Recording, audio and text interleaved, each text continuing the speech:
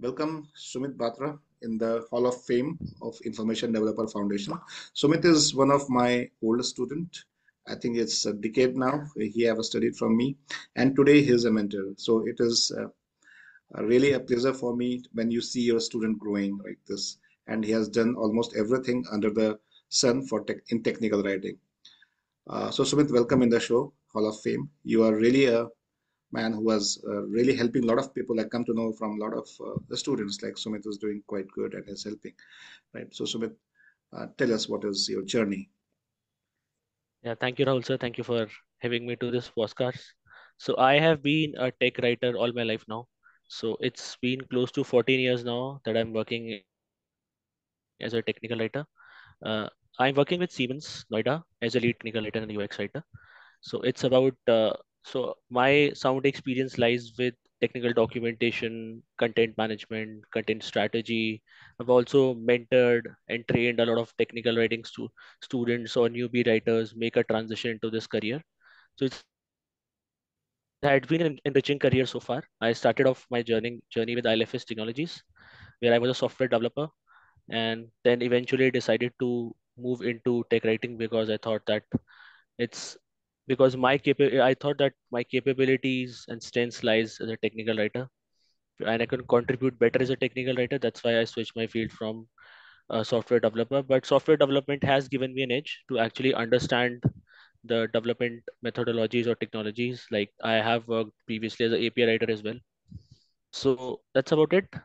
I'm very happy to be a part of Aprodox Information Developers. Also, I met Rahul sir maybe 12, 10, 12 years back, where I had the opportunity of being mentored by him. I think it's a it's a very brilliant experience, enriching experience learning from your mentors, and that's what I'm doing right now, giving back to the writing community. This is the wonderful thing you can do, Sumit. And I like you are still using the word Apradox. Apradox is our old name. In 2017, Right, we changed from Apradox to Information Developer Foundation. So I really love to right. connect with the people who still remember me as Apradox. Cool.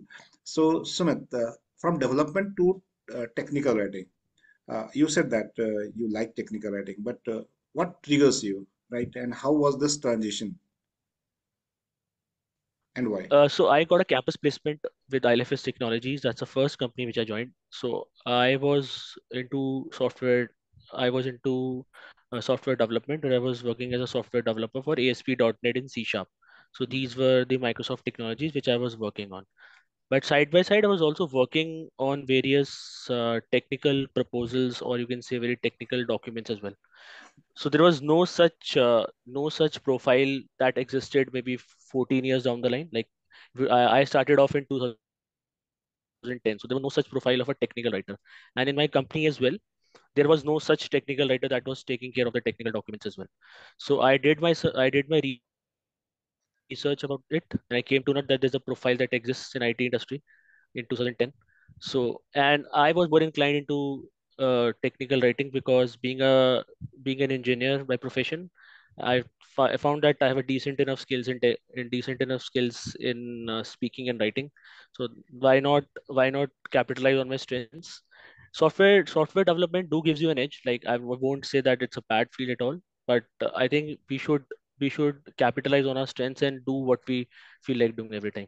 So that's why I made a switch. Parallelly with software development, I was into designing the complex wireframes or maybe the diagrams, working closely with the UI UX teams, working on certain prototypes as well. And I was also working with delivering technical documents as well. So in and all, in a nutshell, I think quickly realized that it is important to capitalize on your strengths and do what you feel like doing. So that's why I made a switch from software development to technical writing. Perfect. So it's now more than a decade in this industry. So what kind of Mhm. change you have seen, right? So where you see technical writing going now? Yeah, I think with Gen AI into the picture, I think it becomes a lot more important for technical writers to upscale yourself. It's so the way we now deliver documents is more customer focused. It's more customizations, where in the past we used to rely on Microsoft Office to deliver technical documents. Like it's more of a personalized experience It's more of understanding the pain points and challenges of your user and coming up with not only, so it's in the past we used to deliver user manuals that were 1,000 pages where a single writer used to devote a lot of time. Now the tool set and technology has evolved.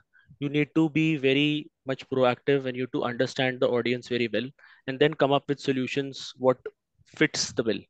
So it's about, with Gen AI, I think you need to be more productive. Like Gen AI will be impacting technical writing industry, but I don't think it will have a very much impact on technical documentation. I think we, in the way in which we deliver documents, that will change. But I think the human touch or the human behavior will be more a forefront runner in coming years. Okay. So in current job, do you use Gen AI? We do, like we have an internal Gen AI, like we have Microsoft Autopilot, where we do some runs of Gen AI, like use Gen AI in our technical documents, but not completely because we are still awaiting inputs from our company on how we should be capitalizing data or how we should be storing data. So data privacy is one issue, is one major component I think where we need to watch out for. But we have not implemented Gen AI completely. I normally use Gen AI to maybe do my initial research, maybe coming up with a draft or maybe doing my audience analysis. But we do that, but not completely. Maybe in coming years, maybe 2 or 3 years down the line, maybe I could see Gen AI coming into the picture, and maybe we as tech writers moving more into Gen AI technologies and exploring that to streamline our technical documentation processes. Perfect. So Sumit, till now, in which company you have worked? So how many companies you have worked till now? Can you name them? So yeah, yes, so I started off with ILFS Technologies, where I was working as a software developer and tech writer. Then I moved to Birlasoft. I was working as a proposal writer there because I was hired for a project that was ramped down. So I was working with as a proposal writer, where I was working closely with delivering RFIs and RFPs. Were, were working with multiple bid managers and the bid owners. Then I moved to Nagaro. Hmm. Nagaro is another big company which is doing great. Yes. I was working there as as a senior technical writer and I on an IC role, individual contributor. And then I moved to Sirion Labs. Like Hmm. they were looking for an experienced writer to set up their processes and come up with a writer that could create not only content strategy but also understand the complex customer requirements. So I worked there for a while, about 2 years, and then I moved to GlobalLogic, where I was working for a client named Ericsson. I was Hmm. handling their end-to-end technical documents. They had a complex product where I was working with Ericsson as a major client. That was a really enriching experience working closely with telecom giant, understanding the telecom technologies. Hmm. From there, I worked with GlobalLogic for more than 3 years now. So then I got a good offer with Siemens, where they were looking for an individual contributor to handle their product, their two smart metering and energy utilities of domain. Hmm. So I am working with Siemens now. It's more than 3 years again. So it's my sixth company now. Wow. So, so you must have also interviewed many technical writers, right? So, Right. what major challenge you see when hiring technical writers, right? Where technical writers should focus more to be more employable. Right. I think it's important for you to actually evaluate your strengths. Like most of the CVs which we go through do not match with the JD. So it's important for you to fill the gaps, capitalize on your key strengths, see what you want to learn. So in this world of changing trends, I think you need to be flexible enough and be trainable enough. You should have a sound attitude, like you should be capable enough to train yourself on new skill set and technologies. That's very important. So I see Gen AI, I see data XML is one core technology which technical writers should focus on, with more UI UX designing or UX focus centric designs coming into the picture. I see UX writing also gaining a lot of recognition in years to come. So UX writing is one. Very important as a technical writer is to understand the domain. Very important, very crucial aspect as a tech writer is the domain that you're working with. So it's important for you to periodically talk to your teams, talk to your stakeholders, be it product managers or the bid manager or the quality managers, and come up understand the strategy point of view, also understand the product side of things as well, the business side of things as well. Very important for a technical writers. Most of the technical writers want to learn the technical side of things, but it's important to learn the business side of things as well. So I got an opportunity, like in Siemens, I got an opportunity to learn the tips and tricks of product management as well. So that helped me immensely understanding the product side of things and what we are delivering to our customers in near future as well. So it's about mix and match. You need to understand the technologies, you need to learn yourself, you need to be flexible enough to actually make yourself uncomfortable, learn new skill sets going forward. That's the way to only way to survive in IT industry. Perfect. So if I ask you, what is one of your favorite question, right? So while taking the interview, so what will be that?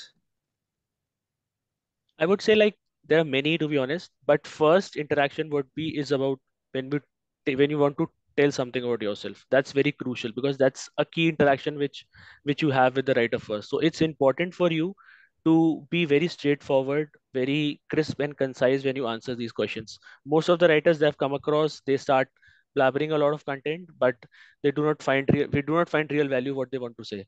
So it's important for you to set the context right. I think first impression, the last impression, as they rightly say. So it's important to set the context and take your interview from there because here and there it could go either way. So very important for you to set the context right and say things which is appropriate according to your profile and skill set. So a lot of technical writers also focus on tools, right? So how Right. important tool knowledge is for getting hired? So I have seen many organizations rejecting experienced technical writers because they don't know a particular skill set or a tool set. That's completely wrong. I think it all depends on how flexible you are to learn the tool set. Because I have been fortunate enough to work in multiple companies and I've worked with different tools all my life. So in Siemens, we work on Confluence. In Sirion Labs, I used to work on help authoring tools like RoboHelp. In Ericsson, I was working with Data XML, Oxygen. So it's very important. Like it actually dictates the way how you're delivering your output to the customer. But I think when you are working for a specific client or a specific company, I think with experience and learning the tips and tricks, it becomes easier for you to learn the tools. But very important for you to have a diverse tool set. Like if you are fortunate enough, or maybe if you have time during after office hours or maybe on weekends, spend some time learning the new tools that are there in the market. It'll only expand your horizon and skill set. Perfect. So when I meet new technical writers, they're always scared that AI will take their job, right? So do you think it is AI going in that direction? Well, I don't think so, to be honest. Hmm. I've seen a lot of articles flooding on LinkedIn. I've read a lot of articles online as well. AI taking your I don't think AI will take your job. It'll only make your job a lot more better. I think it'll make you more productive. It'll help you to automate your mundane tasks. I think it'll give you a good start when it comes to your first draft of technical document. But I don't see AI taking into the picture because human touch still remains a top favorite for customers around the globe. That's what I have experienced talking to a lot of customers like in Siemens as well. Gen AI will like it'll only work on the data that you feed to the model. So Correct. I don't think we should be scared enough of Gen AI taking our jobs, but I think we should be smart enough to uh, maybe automate our task or we become more productive rather than being scared. I think with the change in the technologies and with the market trends, I think it's important for a technical writer to evolve and get better with the new technologies that are coming in the market. But I don't see Gen AI taking up jobs. It'll impact the workforce, but I don't think it'll take a chunk of jobs. Very true. That I also firmly believe. Our tools will be much more smarter, right? RoboHealth will be Right. more smart, and our tools will be more smart, right? So they will working as our assistant rather than our master. Okay. Absolutely. Absolutely. So many of our listener will think that you are a developer. So it was easy for you to transition from development to technical Mm. writing. So do you think that development background or BE background or BTech background is important to get into technical writing? I don't think so. Like I have seen a lot of friends of mine who have mentored or trained in the past. Like they were from the aerospace domain, and they were from different. One of my references, which I trained a few years back, was I think from a biotech domain also. So technical. So it is not important. The initial degree that you take up will help decide your career. It all comes down to how badly you want to be a technical writer. It's all is your hunger to succeed. So it's not about like development do gives you an edge to understand technology, but at the end of the day, you should be smart enough, you should be hungry enough to learn about the domains or the tool set that is existing in the market. So so very important, like very important thing I want to point out is like it all comes down to how badly you want to make a transition. I have seen a lot of technical writers make a transition to some other profiles like product management, and I've seen a lot of developers or testers being making a transition to technical writing because just they feel that it's a very easy profession. It's not, to be honest, it's not at all. Like you need to be a lot on your toes. You need to be effective in your communication. You need to follow up with stakeholders a lot. So nothing comes easy in life. So domain, like having a technical domain will only have give you a good head start. But if you are from a different domain and you get good guidance or mentoring from people, I think then you can easily make a transition to technical writing. Perfect. So what I understand, like BE degree or BTech degree is not that important. Even you are Right, from developer background, it barely matters. Definitely, it can be edge for you, right? So your mentees were also from like biotech background and aerospace background. Right? I mean to say right, diverse background, right? So your background doesn't matter. It's your hunger and it's your uh, approach, how you are taking the approach, what actions you are taking to take a transition. That's matter a lot, right? So absolutely. I agree with you, firmly agree with you, right? I still remember when I asked you when you was a young boy and you came in my office and I asked you why you want to move from developer to a technical writing. Your answer was, do you remember your answer?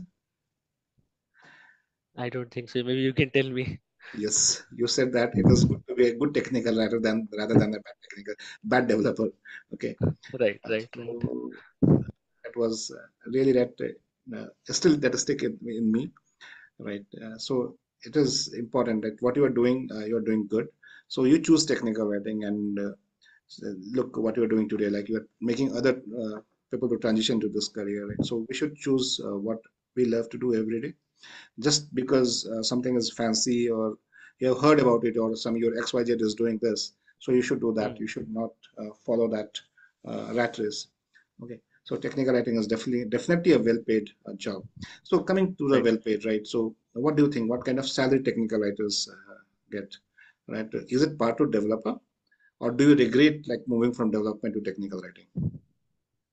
I don't think I regret it. I think I've worked with multiple companies to have a competitive salary, but yes, having more salary at the end of the day matters a lot. But I think the salaries are after pre-COVID and after COVID have jumped up significantly. So I've seen a lot of technical writers with experience from ranging from 2 to 6 years having salaries from 8 to 10 lakhs as well. So it all depends on what are your growth aspirations and how badly you want this job. So I don't regret like being like I should be in a development domain. I think I'm happy with what I've achieved so far, and I think I'm pretty much flexible to maybe take up more challenging roles in the near future. Salaries, I think it all depends on how what opportunity you get in the market. But I have seen a lot of friends of mine who are getting being paid good salaries despite being junior technical writers as well. So salary is no bar if you have proven yourself in the market or you have the right skill set. I think money will always follow. That's true. We should follow the skill because when you see the technical writers in good Right. companies like Google, Microsoft, and many good companies like Adobe, I know a Mm. few technical writers who is earning in CPA, that means crore per annum, right? So it is possible if you have a correct skill set and you are in the correct organization. right? So Right. it's all upon your skill set, right? And also you said like product management, right? So technical writers should have very good knowledge of product. Then only you can write in depth about the product. So how easy for technical writers? Not easy, I will say. How convenience it is for technical writers to move toward product management side. So there are some skills that technical writer require over a period of time. Like it could be stakeholder management or top-notch communication, or it could be rapport building with your stakeholders, being part of agile manifesto or being part of agile meetings. So was working as a shadow resource previously also. Like I worked as a product owner for a couple of months with Ericsson. Like they had an opening, internal opening. So I was interested in learning the tips and tricks for product management as well. But so I got an opportunity here to learn product management. Like it has helped me immensely as a technical writer, because you then understand the business side of things also, apart from the technical side of things. The main core thing of product management is you're talking to customers directly. So it's about understanding their pain points and challenges, talking to them on periodic basis, and then coming up with strategies or coming up with features or enhancement that aligns with their future goals and aspirations. So very important for a technical writer if given an opportunity to expand your horizon and learn product management, because it only be helpful for you in the longer run.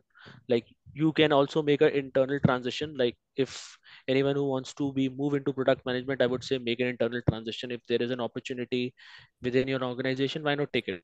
Why not learn the tips and tricks of product management? It'll only make you better. So I think that if technical writer is given a choice to expand his horizon or take up job responsibilities outside writing, I think he should take that. Okay, perfect. So this is question for senior technical writers, right? Since you are having now more than a decade of experience. So what metrics, and you are also a lead. So on what metrics you evaluate technical writers or your team members? One, yeah, one is obviously the writing skills. That's very important. We're not looking for someone with flamboyance in their writing. I think they're looking for a simplistic approach when we are hiring writers for Siemens also. Like we are looking for writers who can write in simple, straight terms, so that the end user who's actually using the product understands it. Very important. Second thing would be attitude, like how flexible the technical writer is, understanding the processes and understanding the tools. That's very important. Is he or she willing to come out of his comfort zone and follow up? Like if the need arises, is he capable enough to maybe go the distance and deliver the top notch quality that we're looking for? So very important. And then communication is one thing. How easily he's able to communicate his requirements to external stakeholders or conduct meetings. That's very important. So these are some of the key aspects that we are looking for when we are hiring technical writers. Attitude is one, communication skills, writing skills. These are top three qualities that we are looking for when we are hiring technical writers. Okay. And apart from these matrices, somebody, if any technical writer, he want to move from a senior technical writing to a lead position, right? Mhm. So what should they learn? Then I think apart from writing, you should be a leader first. I think it's very important for you to project yourself as a leader, take up responsibilities beyond your traditional writing job. Very important. Very important for you to take up additional responsibilities. It could be talking to customers. It could be understanding the growth strategy of the company. It could be understanding the long term or short term goals of your customers. So if you're leading an organization, very important for you to not only train, groom the writers that you're working with, but also come up with a documentation plan or a strategy that you can implement in the organization, which so that it sets you apart from the traditional writers that are working only on delivering documents. So when you go a level up, it's important for you to define the strategy, define the roadmap, define the quality, define the metrics, and then go about implementing that in the longer run. That's what is expected from the writers who are actually leading the technical documents in most of the organizations. Mhm. And what about people skill and people management? Do we also Very need to learn important, I that? think. Yeah, I think very important for you to actually manage people. It's crucial. Like most of the writers who make a transition from senior tech writer to a lead technical writer should learn the tips and tricks of people management, because at the end of the day you're not only handling a team of writers but you're also dealing with a lot of project stakeholders as well. So it's very important for you to be transparent enough in how you're communicating yourself or your ideas to different stakeholders. But so people management is an important skill for any technical writer who is looking to move into a management profile. Okay, perfect. So apart from technical writing, we want to be a lead, then we should inculcate this kind of learning in Right. ourselves also, right? So we should keep on self-investing and learn this because these are the soft skills, right? So we will Right. have to learn, right? Because it's not about people management, it's about understanding people, right? How to deal with them, how to respect them, empathy, a lot of things comes under that. Okay, Right.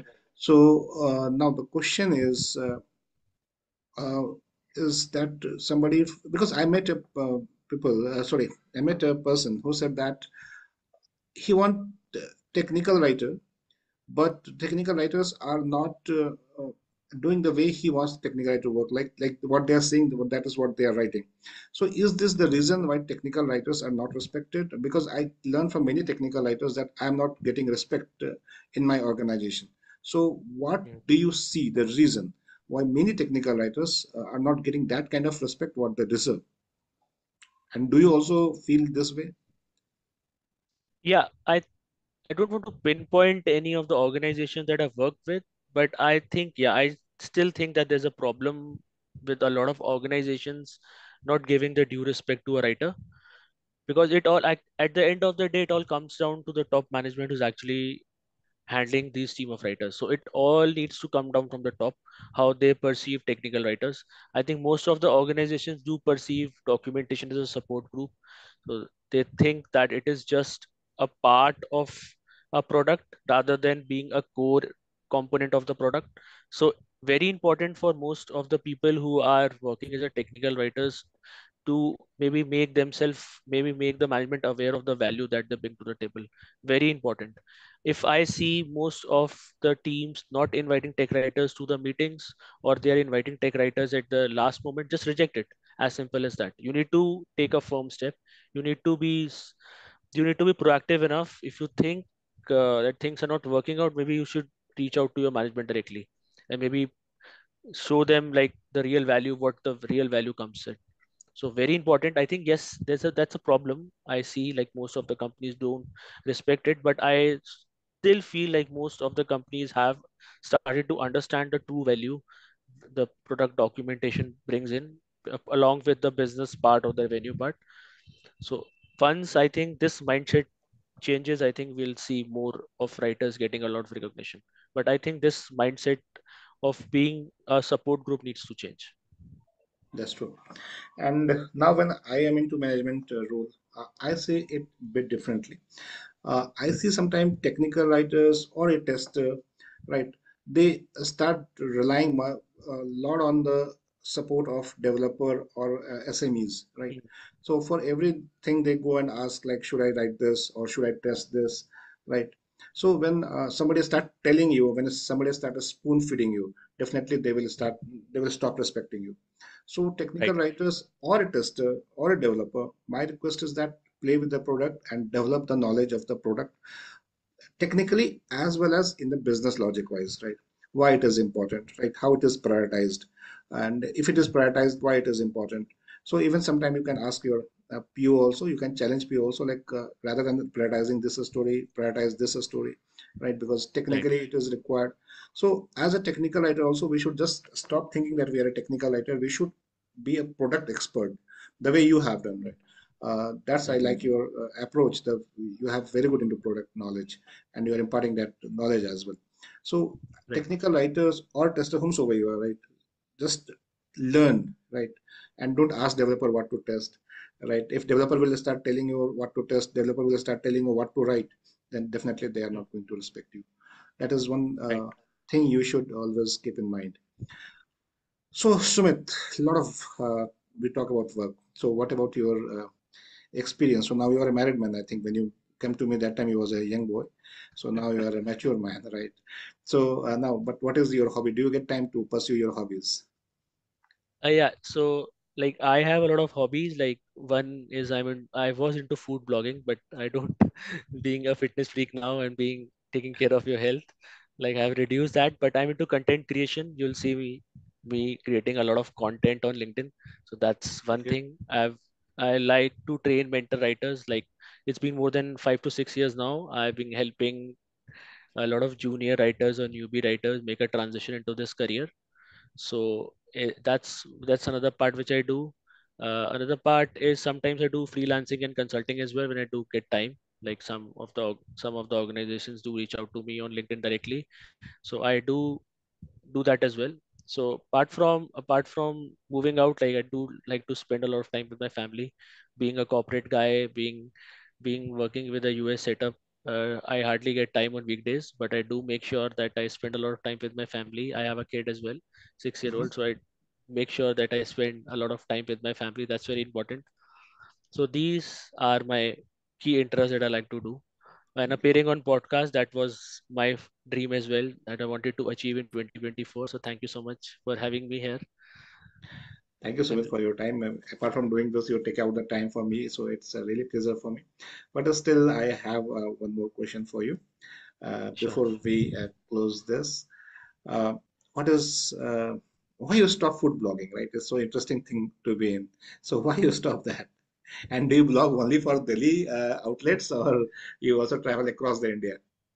Yeah, I wanted to travel, but I think with the time constraints and with the job in hand, I think, and also I'm being aging gracefully. So I think it's important for you to take care of your health first. Food is important, but it's important for you to take care of your health first.